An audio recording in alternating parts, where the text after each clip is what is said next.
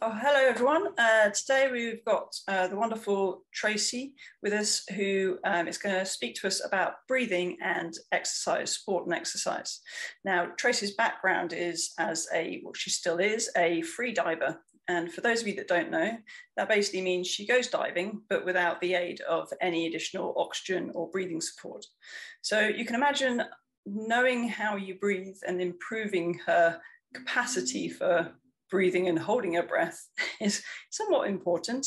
And that's led her down the road to explore more about breathing, the importance of how we breathe and the way we breathe. And she's now qualified as a functional breathwork instructor. And on that guise, she works with all kinds of individuals to help improve their breathing. And that includes athletes and those that are either into their elite sport, maybe training for a big event, or just generally into their exercise and want to get the most from it.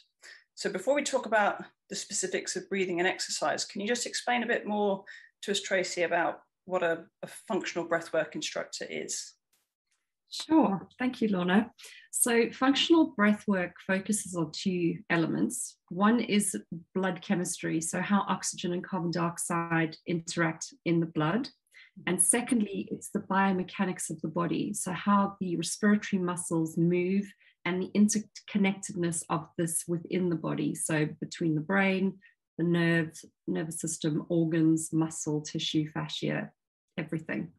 And understanding how to breathe to live an optimal lifestyle. Fantastic. So yeah, I mean, obviously breathing is important. A lot of people, unfortunately, these days do tend to sort of breathe through their mouths. And we often think, especially with sport, well, I'm going to end up breathing through my mouth, just because of the sheer exertion of the activity that I'm doing. But from your perspective, what does sort of dysfunctional or poor breathing look like when it comes to sport and exercise? Well, mouth breathing is really quite key here, because if you've been a mouth breather all your life, you've never used your nose in the way it should be used, it has a major knock-on effect on inflammation within the chest. So a good example of this would be exercise-induced asthma, where you breathe in a large quantity of unfiltered air through your mouth into the lungs, and that causes moisture to pull away from the airways, causing them to constrict. That then causes inflammation and gives you that sense of wheezing and coughing.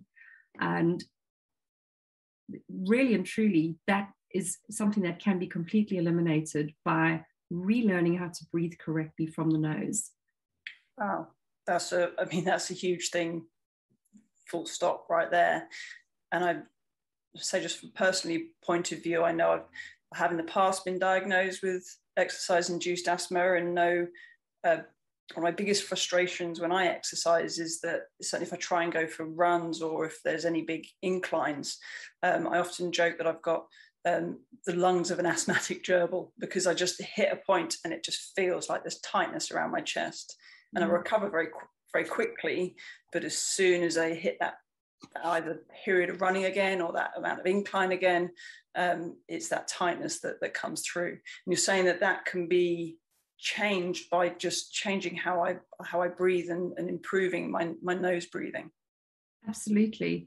By employing nasal breathing when you're running, essentially what you're doing is you're slowing down the speed of your breath, and you're reducing the breathing volume, and that causes an increase in carbon dioxide in the blood. And this causes an increase of oxygenation. So when we have an increase of CO2, that impacts on the hemoglobin proteins, releasing more oxygen into the blood. And when you have more oxygen, you use less energy on your breathing muscles to achieve the same result. So for endurance athletes, individuals doing long distance running, cycling, open water swimming, and I've worked with individuals in all of these disciplines, the relearning to breathe correctly out of the water, for swimmers particularly, this improves performance in the endurance because you are breathing more economically. And the advice is for, you know, the vast majority of my clients would be recreational athletes. You know, they do it for the pleasure, but they are serious about it. So if they've got a time they want to beat, or a PB, you know, that this is, you know, those few minutes or seconds do make a difference. And generally speaking, when I work with them, if they're employing nasal breathing during exercise, over a 6 to 8 week period, we see an increase in breathing efficiencies because the body starts to adapt, you know, and we're working with muscles. So just like you can train, you know, a leg muscle or an arm muscle or a stomach muscle, you can also train your diaphragm, which is your main breathing muscle. And as you know, it's all interconnected, you know, so it's the nasal breathing, learning to breathe from the diaphragm, and under duress. So when you are running and breathing through your nose, it's not going to feel comfortable in the first instance. So we get them to train in short spurts.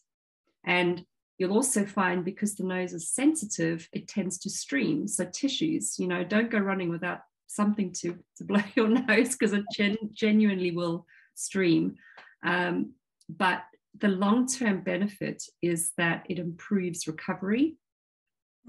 And it takes pressure away from the cardiac muscle. So the heart doesn't have to work so hard in order to perform for an endurance sport.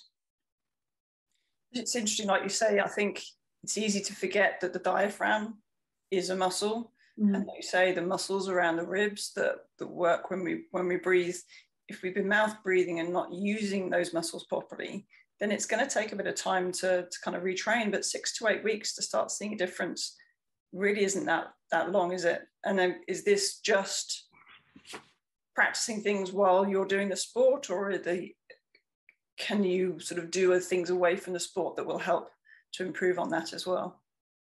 Well, part of what I teach my clients is, you know, it's all good and well to do nasal breathing when you're exercising, but you should be doing it 24/7. So it's getting into a new habit, which can be challenging, because habits don't just happen overnight. We have to almost put little micro habits in place. So it starts with self-awareness. You know, you could be walking to the shop or taking the dog out or making a cup of tea, for example. But if you realize your mouth breathing, being self-aware, switching back to nasal, that's really important. That's the key in the very beginning, is for getting the body to relearn to breathe properly through the nose. The exercises can be implemented a few minutes a day, learning to breathe light, slow, and deep. And that's the exercises that I teach my clients, is really focusing on lateral expansion of the diaphragm and keeping the mouth closed at all times. This also impacts at night when you sleep. You want to be sleeping with your mouth closed. And I know we have another video that we've done on sleep and techniques to improve sleep quality. So mouth taping can be hugely beneficial if you are a snorer or you suffer with sleep apnea. And that combination of self-awareness, practical exercises, creating these new habits, possibly mouth taping if you have to, when you exercise and you continue to practice the nasal breathing, it's a much more holistic approach, and the body is functioning much more economically and optimally 24/7 during the day, while sleeping, and during exercise. And it pays off when you are doing your run, your cycle, your swim, your mountaineering, all of that. The benefit is then felt when you are actually under stress, because the diaphragm has been retrained to perform correctly. And like you say, if you're then nasal breathing and improving the efficiency of your oxygen uptake, these muscles aren't having to work as hard to get you the oxygen you need to continue to do the exercise that you're trying to do. So you've got that capacity for the muscles to receive all the oxygen that they need, the working muscles as well. And I guess if you noticed the spin-off then with the recovery. Absolutely.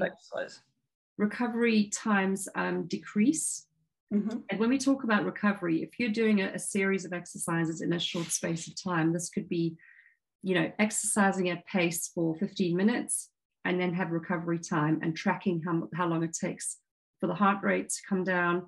And, you know, a lot of athletes like to use chest straps and apps these days, wearable technology, to measure their heart rate as well as their heart rate variability, which is very interesting to note. But I think for general purposes, what it's really important to remember is that our lung volume decreases as we get older. And research has shown that lung volume doesn't respond to physical training. So when we do any form of high intensity exercise, we're placing extra demand on our breathing muscles, and our diaphragms tend to get fatigued. That's just what happens. And when fatigue sets in, blood is then diverted from the legs to support your breathing muscles, which is why you end up with metabolic byproducts like lactic acid accumulating in the legs, causing cramp and discomfort. So by changing the breathing habits, day-to-day, sleep, and exercise, you actually reduce the effort of taking an inhale. And the blood flow can potentially increase then to your legs by 7%. So imagine if you're a triathlete, you know, your legs are your, you know, those are your winning limbs. You need them to work properly. So being able to increase oxygen and blood flow to the legs is crucial, you know, if you're trying to break a PB, for example. And it is very much it's a full body training program. So we're not just training the diaphragm, we're looking at all the breathing muscles, as well as, you know, the mental state, because the mind is just, you know, you can be physically able to do something, but if the mind is not in sync with the body, the performance doesn't happen. That's interesting, actually, because we, like you say, this is part of a series of videos talking about different elements of health and well-being and lifestyle that breathing has an impact in. And we mentioned a little bit in the one with sleep about how actually, yes, there's the physical benefit for exercise and performance and just generally being outdoors and active, of breathing through your nose and correcting your breathing habit, but also how breath work can help in terms of emotional elements, anxiety and stress, and calming that down as well, isn't there? Certainly. And I know we have another video coming up on stress and anxiety particularly, but it all goes hand in hand. Yeah. And yeah. So yeah, it's sort of one feeds into the other. So if you're someone who's thinking, okay, brilliant, you know, it's not just training the muscles I need to use to do the exercise, but how can I get the benefit of breathing properly? If you're someone that perhaps gets performance anxiety before a competition maybe, or just a general high stress work life, and you're aware that, you know, you use exercise as a way of downtime, but how else can breathing? You get the benefits in both worlds, the benefits of breath work for your exercise and the benefits of breath work for helping calm that stress level down as well. So yeah, definitely check out the other videos. And are there any other general sort of tips that you want to pass on in terms of how to incorporate breath work for those looking for it for exercise and sport? I think it's worth mentioning, you know, with the exercises that we use for sport is slightly different to the ones we would use for stress and anxiety.